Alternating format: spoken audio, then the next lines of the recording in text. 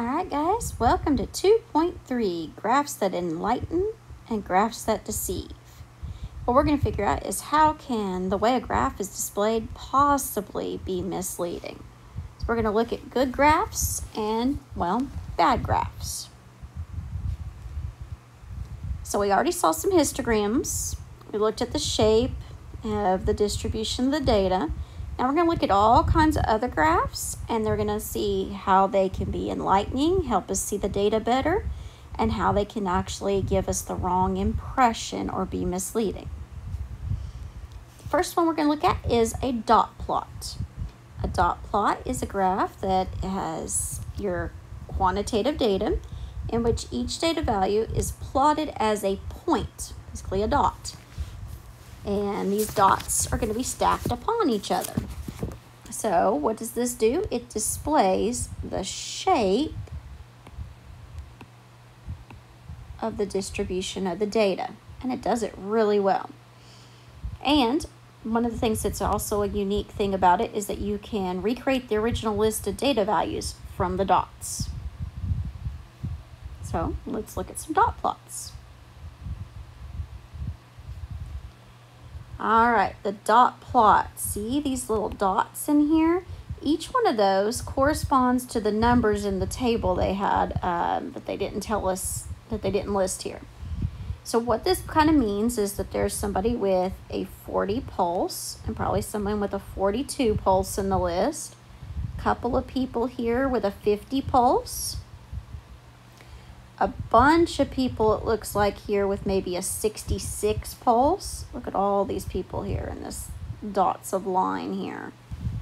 So each time you see a number in the list, you put a dot above on the horizontal axis down here where that is. So let's practice it. All right, I have a list of numbers right here. And I'm going to put a dot. So notice down here at the bottom, I go from 35 to 95 on my little scale. I'm going to put a dot for each one of these. So at 80, there's a dot.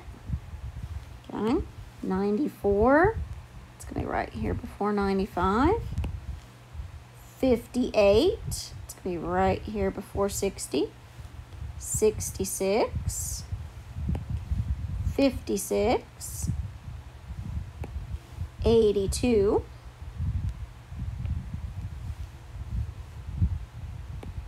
78, 86, 88, 56. I already have a 56, so I'm going to put a dot above him. 36, 66. Oh, I already have him, so I'm going to put a dot above him. 84. 76, 78, and I already have a dot up here at 78, so I'm going to put another one above him. 64, 66 again, so another dot at 66, 78 again, so I'm going to go back to 78. I'm going to put a third dot. And then we've got 60 and 64. And I already had one at 64, so that's my second dot. So all those dots are my dot plot. And what I can tell on this is, one, that 36 here is an outlier because he's way over here away from all the data. I can tell that I had 3 66s and I had 3 of these 78s. I can see I had 1 or 2 of all the others and kind of be able to recreate my list from this. I can see who the most and who the least were and a general shape of my data. So that's a dot plot. Stem and leaf plots. stem plots, stem and leaf plots, basically it's a straight line, vertical line is drawn. On the left side of the line is the leftmost digit of your number. That's your stem. The right side's the rightmost digit of your number. That's the leaf. So that's what we're talking about here. And we're going to get to see these. But the stem and leaf plot, it's got a few major features when it shows the shape of the distribution of the data. That's important. We need that shape. And it retains all of the original data values. So you can recreate your list if you ever need to. And it's also pretty cool because the sample data is sorted. It's arranged in order.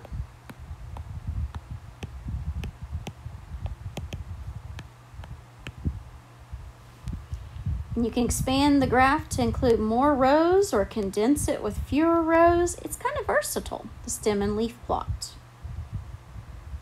So let's go look at stem and leaf plots. All right, so I have this vertical line right here. And on the left side is like the tens digit. And on the right side are like the ones digits of every number. So over here it says the pulse rates of 40 and 42. Here's the 40, 40, and then 40 plus 2 makes 42. This is the 90s, so it has 90, 92, 94, 96, and 96. So that's stem and leaf. Well, you can't get away without practicing making one, so that's what we're going to do to get the really good handle of stem and leaf plots. So I have a list of numbers. And over here I've already drawn my vertical line. And I'm going to start on the left side. And I'm just going to start, looks like the smallest number in my list is 36. So I'm going to put a 3 for 30s, 40s, 50s, 60s, 70s, 80s, 90s. And I don't think I have anything bigger than 90s, so I'm good. Now, I'm going to split these numbers. I have 80. So under the 8, I'm going to put a 0.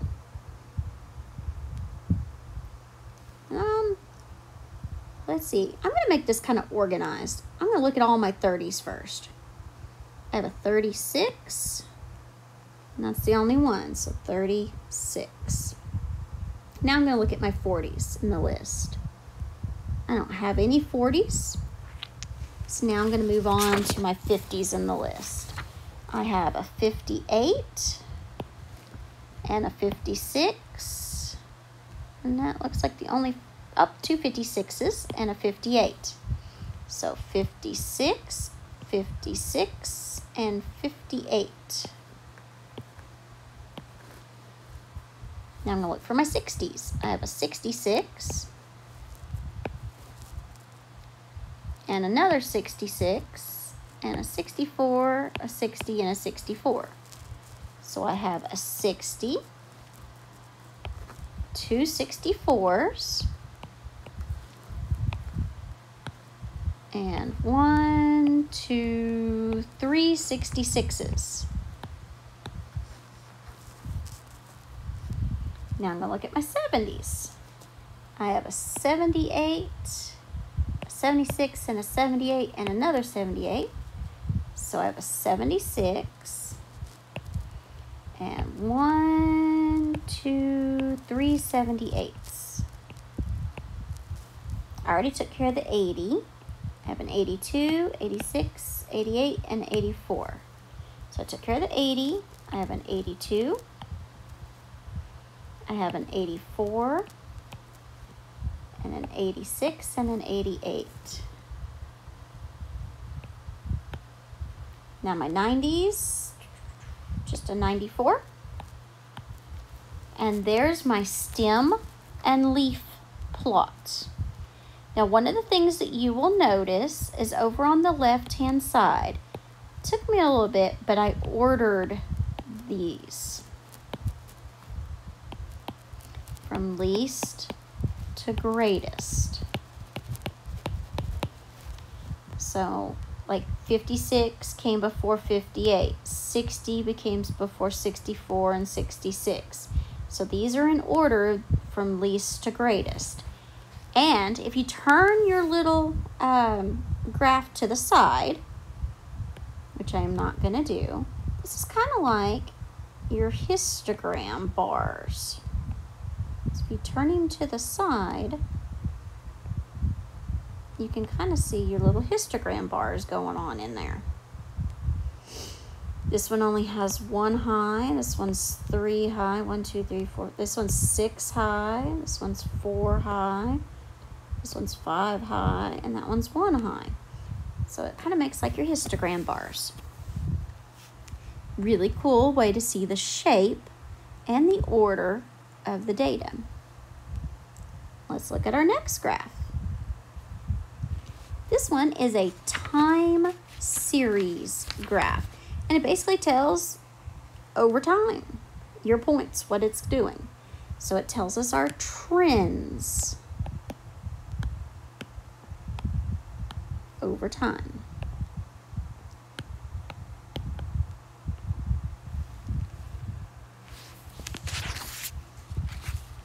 So let's look at a time series graph. So this is apparently a graph from various years down here, 1985 to a little past 2010, and it talks about law enforcement fatalities. And that's like every year, how many law enforcement fatalities are there? For instance, in the 90s, early 90s, it looks like we had per year about 140 something deaths for law enforcement officers. And if you kind of look at this graph, it starts out here in 85, kind of high, goes up, and then shoots down in the early 90s, and then it kind of climbs again, and then goes down. And it's up and down, up and down. Now it has a spike right here. Let's see when that year was. I don't know about you, but that looks like 2001. Now, I know you guys are young, but in 2001, that is when 9/11 happened. So, yeah, we had a lot of deaths that year for police officers. But then it came down, up and down, up and down, up and down. And look here, in about 2015, it wasn't too bad. It was lower. So I'm going to erase all that stuff I have on there, and we're going to look at the trend over time. So I'm going to look at overall, what is my graph doing? Overall, it's going down over time. So the trend is downward. That's what a time series graph tells us. Is something kind of moving up, down, staying about the same? That's what they do, and it's per time. All right, let's look at some more graphs. Bar graphs and Pareto charts. Bar graphs, you've seen them a lot. They have equal widths, and they show the frequencies of your categories.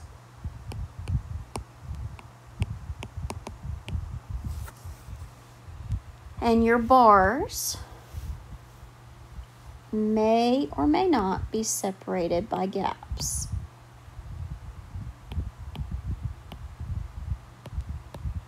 In a histogram, they have no gaps. But in a bar graph, they might actually have some gaps. What do? They show your relative distribution of your data, so you can compare different categories. Now, a Pareto chart, that's a really cool bar graph. And what it does is the bars are arranged in descending order.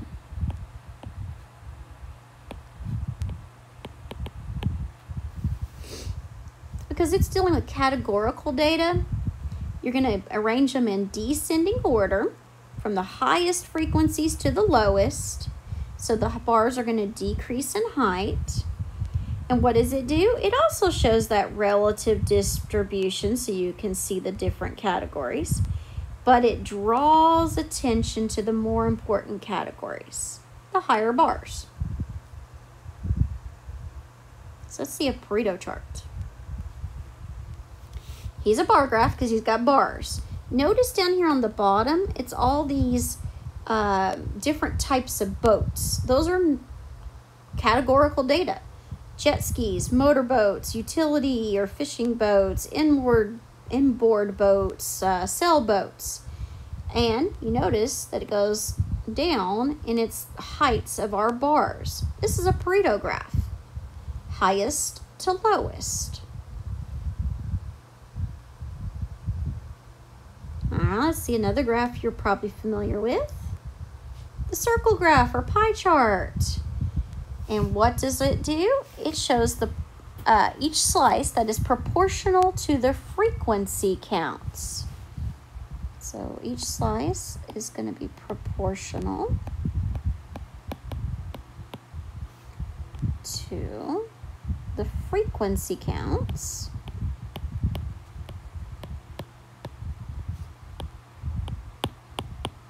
for each category. Now they're common, but they're not real effective. But Pareto charts are more effective, just going to say, because you can see who's the highest bar all the way down to the lowest bar. Pie charts you may have to really look at to tell the biggest category because you're looking at slices of the pie. But it still shows the distribution of your data. There's a beautiful pie chart, and he's the same one as we had as the Pareto chart. Our biggest bar was the jet ski. That's the biggest slice of the pie. And then came next the motorboat. He's the next biggest slice. Then the utility, inboard, and our small guy was the sailboat. Apparently we don't steal sailboats very often. We steal a lot of jet skis. So one of the things that we do is we look at, say up here, the jet skis. Those are 46% of your total frequencies. So you take 46% as a decimal times, there's 360 degrees in a circle, and that's going to tell you that that is going to be 166 degrees for this central angle here. This is 66 degrees. 166 degrees, sorry. So what you do is you take the percentage that it is out of all of them for the frequencies, and then you multiply that decimal by 360 degrees in a circle, and it tells you how big of an arc to draw. So that means you're going to have to get your little protractor out to draw those.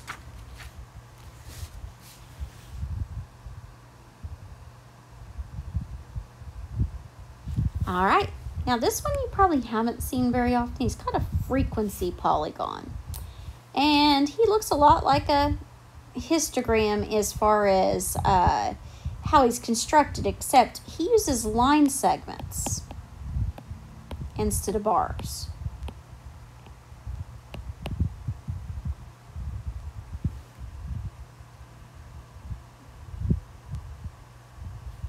So this is a frequency polygon.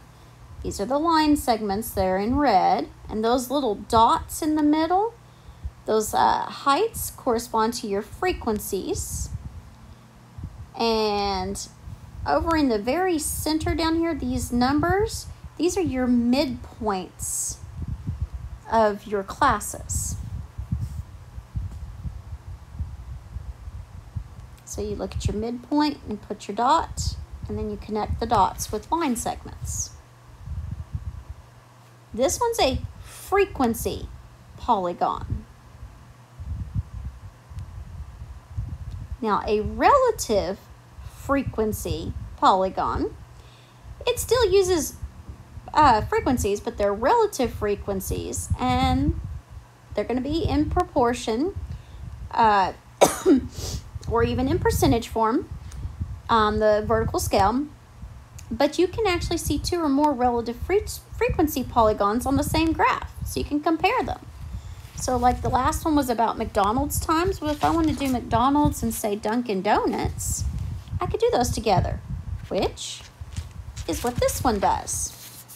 Now, I know it's been a little while since you saw the video where we compared McDonald's and Dunkin' Donuts in a table, but we had said that McDonald's, he takes a little longer to cook your food because he's making burgers than Dunkin' Donuts over here. He takes less time because all he's doing is pulling some donuts out to serve you. So we can see that, you know, based on which restaurant it is, we can see why Dunkin' Donuts has faster response times than, say, McDonald's. And we can see that compared on one graph through a relative frequency polygon. All right, now those are all good graphs. They show the data well. You can compare the data well, but sometimes you use graphs inappropriately, and it can deceive people. And honestly, that's what we see most of the time, whether you see it on the news or in other types of media, advertising. You see the wrong types or deceptive graphs. So what do we mean by that?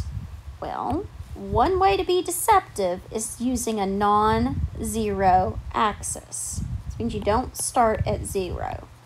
It makes your data that you plotted perfectly legal appear exaggerated. Another thing, and these are terrible to use, but everybody does them, is pictographs. It's really using a 2 or 3 dimensional object to show data. And what it does is it also inflates or makes your impression that things are greater than they should be. So we're going to look at both of these ways of deceiving people. All right, so this one here talks about OxyContin, and it's a drug, and they were sitting here talking about, they had a couple of groups here, and they wanted to talk about the differences between them. Okay, and one of the things they say is that a nausea rate is truly, so the true ratio is about 2 to 1 for nausea. Okay, so that means that nausea is really not that big of a problem. So out of 3 people, 2 people do not get nausea, 1 does, I believe. I might be wrong on that. It might be backwards. No, it's 2 people get nausea for every 3 people. It's about 2/3, but that's still not terrible. So let's see what this looks like. All right, the graph here on the left. This one, if you look at the OxyContin here, these are the people that get nausea. That's about 23% of the people, right? And all right, now over here is our people that are taking the placebo in the experiment. And that looks like about 11% of the people. Seems about right. So on this one, we're seeing the difference between them, between 23 and 11. Well, 11 times 2 is 22, so that should be about double. Well, if I double this little placebo guy, that's about that high.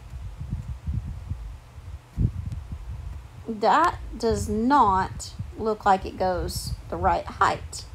So I'm going to put some of those in there, those little green ones. There's a little green one.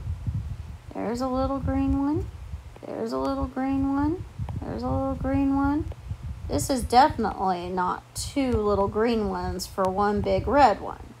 which is what the data says. It's a lot more. It's probably about 12 times as high, to be honest with you. Now I'm going to go over to the graph that is actually not deceptive. That's this guy.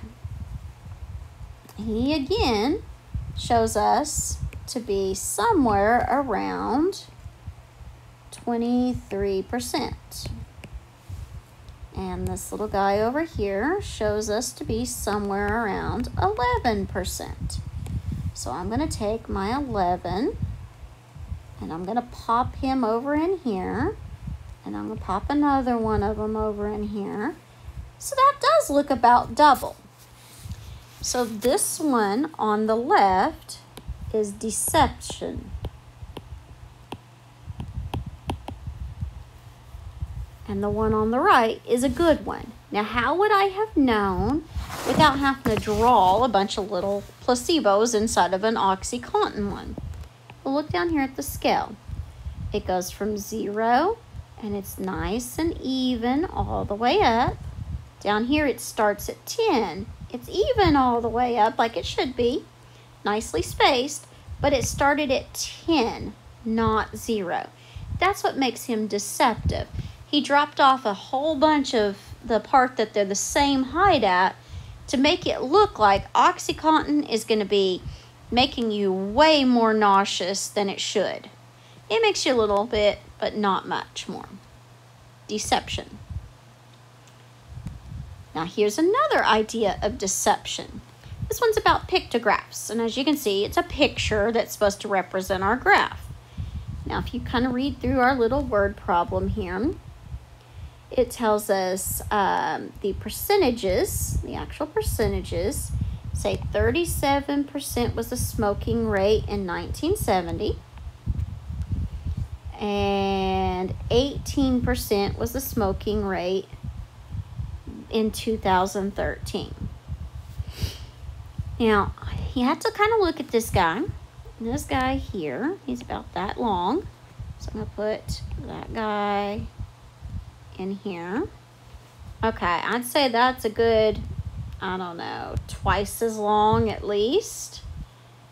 And then if you look to see how wide this guy is, that's about twice as deep. So now just knowing a little bit from back when you were in geometry, you know volume is 3-dimensional. So if this is twice as long, twice as wide, twice as deep, that's going to be 8 times bigger over here. But if you look at your numbers, 18 to 37 is only 2 times bigger. So this is why it's deceptive. It's because you could fit 8 of the little cigarettes into the big cigarettes, when really you should only be able to fit 2 little cigarettes in the big one. So it shows that, hey, we went from 37 to 18%. We basically divided by 2 our smokers. But the picture shows that we actually divided it by 8, and we really didn't. That's a lie. Pictographs tend to be lying because they use 3-dimensional shapes to convey to us 1-dimensional data. All right, so some ideas on this. In general, if you have small data sets, like 20 values or less, don't even do a graph. Just use a table. If a graph is going to make you focus on the true nature of the data, that's good. However, don't use a bunch of eye-catching pictures. Don't waste ink on the design elements. Do not distort data. Use the graph that reveals the true nature of it. And any ink that you put on there should be for the data, not for design elements. So if you're doing all this ink, it shouldn't be to make pictures of cigarettes. It should be making bar graphs like histograms or Pareto charts or It should be looking at time series graphs. That's what you should spend your time on. You want to make sure you have a 0 start on your axis and everything's 9